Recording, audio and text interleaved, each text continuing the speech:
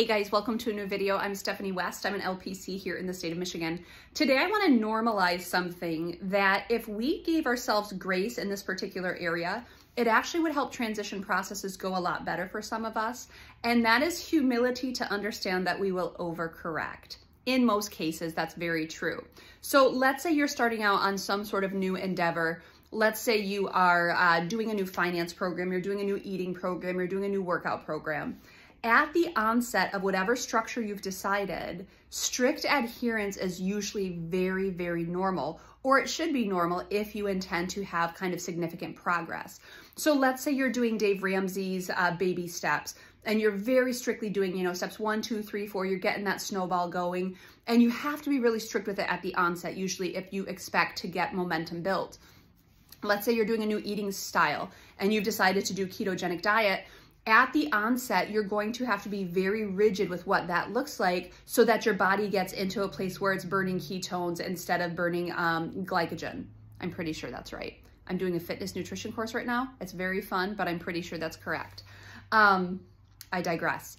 What's important to understand is that strict adherence does matter, but it should not be the place that we camp out long term.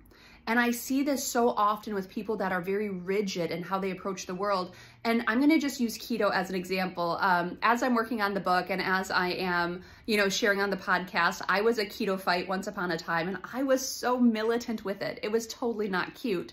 Here's why though, because once I adopted it, I went all the way over here from an unstructured eating plan, all the way to the strictness of the ketogenic diet. And then I camped out there for like 3 entire years, until binge eating on the weekends took over and that was its whole thing. But you're not supposed to overcorrect and stay in some sort of strict place unless it's absolutely vital. And so one of the things we have to work on in therapy is flexibility. You should adopt a structure. And then in that structure, you should learn what works for you and what doesn't work for you. And over time, you should come to a more moderate place of progress or of process instead of staying camped out here in a really aggressive stance. Part of maturity says, I've learned what I needed to learn and now I can adapt it and customize it for myself. So one of the invitations, I talked through, I did keto and then I did macros, and I love macros. If I want to get on a bandwagon or die on a hill, that's the one I would die on right now because again, I overcorrect. But one of the cool things is about, 6 weeks ago, I had a friend ask me if I wanted to join a Whole30 challenge group. Whole30 is great. It has a lot of clean eating available. It really emphasizes nutrition and nutrients over anything else. And I love that style of eating. And when she invited me in, my radical side was like, yeah, oh, I don't have glasses anymore, so I'm touching my face, sorry. One of my more radical kind of sides is like, I want to, find the next thing and I want to go have a lot of fun with it and, make big progress. As I started looking through what Whole30 entails, it makes you give up like yogurts and cheeses and cottage cheese. I am no longer willing to part with those. Those are not things that do any sort of disrepair to my body. Those are not things where I have inflammation from dairy. Those are not things that organically I should give up because there's going to be some benefit to me. I've done the work of figuring out my body. I've done the work of figuring out that dairy's not an issue for me. Things like gluten are an issue for me. Things like, sugar can be an issue for me. Dairy's not an issue.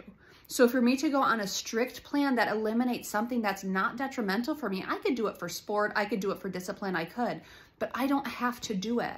I don't have to stay over in this strict posture anymore because I've taken the time to figure out what is for my good and what works for me. And part of maturity says, let's find a system, let's try the system, and then figure out what about it is sustainable for you. And then instead of just staying in a place of overcorrection, come back to a more moderate position that's just healthy. We don't have to live our life in extremes. We shouldn't be finding things and doing them to the nth degree and calling it living. Usually that's creating prisons. It's not for our betterment.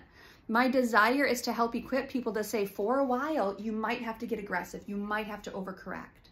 And then your job is to figure out which pieces of this do I want to retain, because not everything has to be so incredibly structured and strict.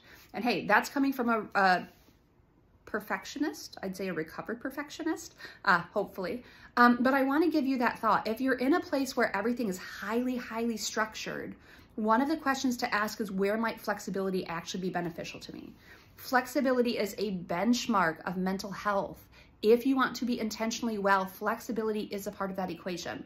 So I want you to consider, at once upon a time, did you go into a really strict posture, possibly overcorrect, very normal for us to do, but as you learn more, are you able to come back to a more moderate position and find long-term sustainable practices that are for your good? They're intentional wellness inputs into your day, but they're not some sort of rigid prison or structure for you.